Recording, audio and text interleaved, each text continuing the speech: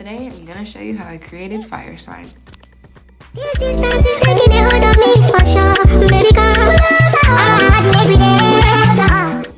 I was inspired by this picture, so I wanted to put my own spin on it. First, you have to start by doing the French, as you can see here.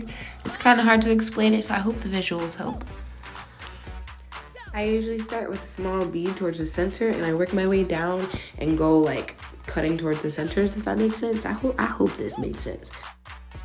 And once we finish the application, then we have to go with the filing. Make sure these edges are crisp, because the next step, it's gonna show if you didn't do this properly.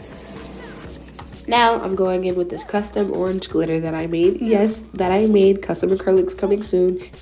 And I did a little time lapse just so you guys can see how smooth this acrylic is. When I tell you I'm obsessed with these glitter acrylics, like I have it in orange, I made blue, I made yellow, I made pink. The list goes on. But we're gonna keep filing, keep filing, keep filing. I finished the application off camera, but I'm going in with the base coat just to make sure all the ridges are covered. For this part, we're doing a 3D reptile print. So just follow along with me doing these little lines along the sides. We're gonna take the glow-in-the-dark acrylic powder, pour it over the top to make the 3D effect. And then I pop it in the dryer because we have to make sure our design is secure. Now, I'm going in with diamonds and pearls because as a fire sign, you know we have to pop out and just be extra. It's what we do. It's literally what we do. I finished the rest of this process off camera since there's so many diamonds involved.